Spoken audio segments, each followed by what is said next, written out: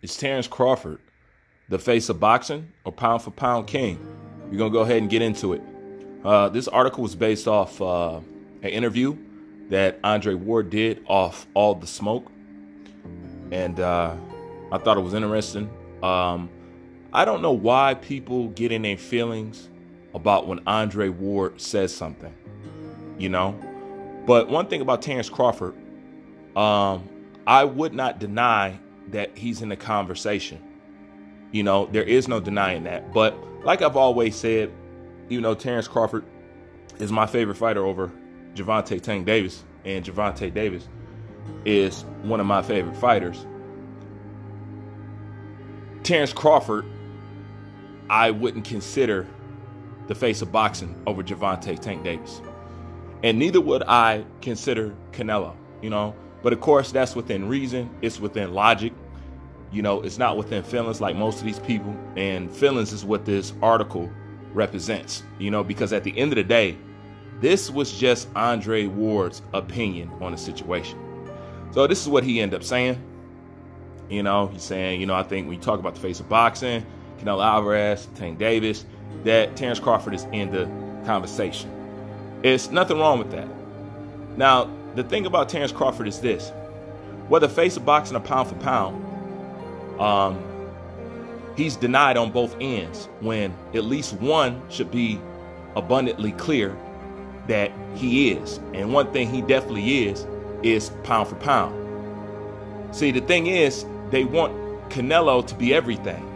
They want him to be the face of boxing, the pay-per-view king, and the pound for pound fighter. When there's no way that he can be all those, especially pound for pound, fighting the opposition and giving the fights that he has given.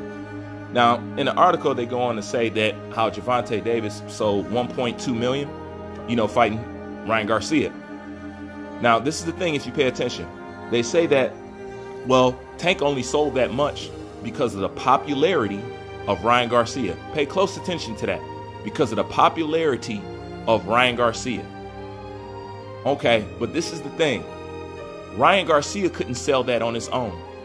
Nor is he a pay-per-view star on his own. Tank Davis is a pay-per-view star on his own.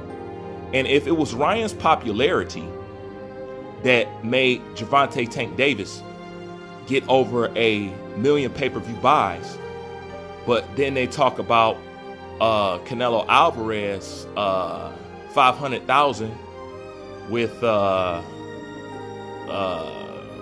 whoever the hell that was that he fought last, because I ain't got it in front of me right now.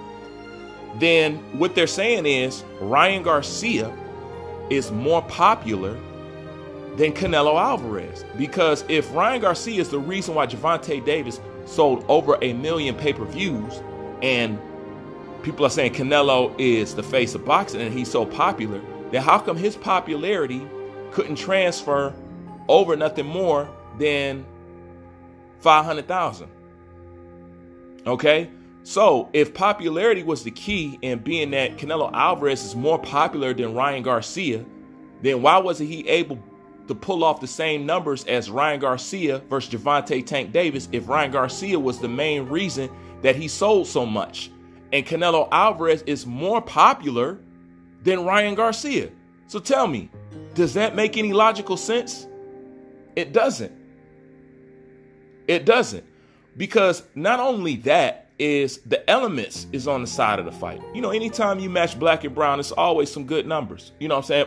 Mostly due to the Latino crowd. You know what I'm saying? Because they're very invested in getting behind their fighters, and they're very anti-black. And that transfer as cash as far as boxing goes. That's why I tell people understanding race and boxing is just understanding the sport of boxing, because you have to understand how it's sold, you know? But the thing is when Terrance Crawford was undoubtedly pound for pound, people had a problem with that. If you couldn't put Lomachenko in that spot, it had to be Canelo Alvarez. You know what I'm saying? And now that Andre Ward saying that he's in the conversation, that's all he is saying, that he is in the conversation. You know, it got somebody in their feelings to the point they felt they had to write about it and feel that Andre Ward is, speaking out of pocket, and he has no reason to say it. When all that he's saying is he's in that vicinity, and he is. When I broke down Tank Davis is the face of boxing, I told you why.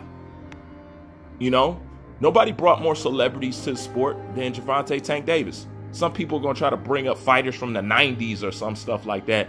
As of currently right now, there is not a boxer out alive that commands more celebrity attention than Gervonta Tank Davis. That is a fact, and I've proven it in several videos. Okay? Now, when it comes to Terrance Crawford, the reason why he has to be someone in the conversation, because the moment you have one of the biggest and the best-selling rap artists to not only attend your fight, but it looks like they will continue to attend your fights, then that means you also bring that face of boxing element. Do I think it's above Tank? No. You know what I'm saying? And I'm not putting Canelo out there either.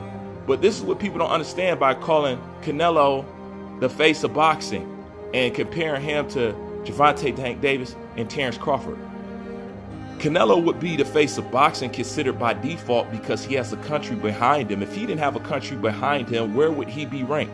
That's why it's even more impressive to have these two guys next to him, because there is no country that supports them as a whole, okay? They don't even have their race that supports them as a whole. Canelo has both, okay? He has both. And once again, this is not saying that he is. This is saying that he just belongs in the conversation. And in this article, they're saying that he doesn't even belong in the conversation, and that's just strictly absurd. Of course he does. Would I give it to him? No. But he's definitely pound for pound number one. But when we try to get that clear on the board, we met with all the backlash. You know? And people are bringing up Tank, but they don't like Tank wearing those titles either. You know what I'm saying? But we all know it's not Canelo Alvarez. At the end of the day, when it comes to these positions, people have a problem believing and wanting and seeing that it might be a black face that sits in those seats, which is asinine because it is a sport that's dominated by minorities, black and brown. And we all know black has been the dominant fighting force in boxing, then, now, past, future, and present. It just simply is what it is. But to get upset or to say somebody is speaking out of pocket, to say that he's in a conversation, you might not be an authentic boxing fan. You just might be a knee pad wearer, because there's nothing wrong with that. But if he's not one, he's definitely the other. You know what I'm saying? But you can't have Canelo pound for pound king, pound for pound pay-per-view king, all this other. You can't have him be all that. He can't be all that. There's no way. Just like Terrance Crawford doesn't fit in every category, but he definitely fits in one of them, and that's pound for pound. So it's nothing ridiculous that Andre Ward said. He just said that he's in the conversation. And, you know, people keep trying to deny Tank, and they want to bring up numbers, but they want to contribute those numbers to Ryan Garcia because of his popularity. But Canelo's bigger than Ryan Garcia. You know, and he only produced 500,000. You know, and Ryan Garcia can't sell nowhere near close to that on his own or fighting anybody else, and nor was he a pay-per-view star before that, and nor would you see him on pay-per-view before or after that. Okay, so it's not Ryan Garcia's popularity, because for the most part, at least up until the Devin Haney fight, the Mexican community didn't mess with Ryan Garcia, especially after fighting Tank, because they was upset that he even fought Tank because he lost to him. And they didn't want to see a Latino fighter lose to somebody like Tank. That's why they were upset with Ryan Garcia. And it was even more pissed when he went to go fight Devin Haney, which is why they had Mexicans for Haney. You know what I'm saying? Then when he beat Haney, they're like, oh, we're going to take this victory right here. And then they went right back on their scheduled program like they always do. But before then, the Latin community didn't mess with Ryan Garcia like that. That's why in the end, when stuff got bad, he decided to dog whistle and pander to bigots, because he knew that was the only crowd that he had left. And he know that it's a big crowd that that thrives in boxing. You know what I'm saying? So that's why he chose to pander towards bigots, because he knew that that was a space that could be filled, and he knew he can get support just based off that, just based off the fact alone that they hate seeing black fighters in those kind of positions so damn much. But it's nothing ridiculous. what Andre Ward said. He just said that he should be in the conversation, and that's it. But you can't have Canelo be all those things, and you can't deny that Terrance Bud Crawford's pound for pound #1, and you can't deny that Tank Davis' selling power trying to contribute it to Ryan Garcia when Ryan Garcia couldn't produce that on his own, and Canelo's more popular than Ryan Garcia and did less numbers than Ryan Garcia versus Tank. Tell me what you think. Like, comment, subscribe. Bruce Vane, I'm out.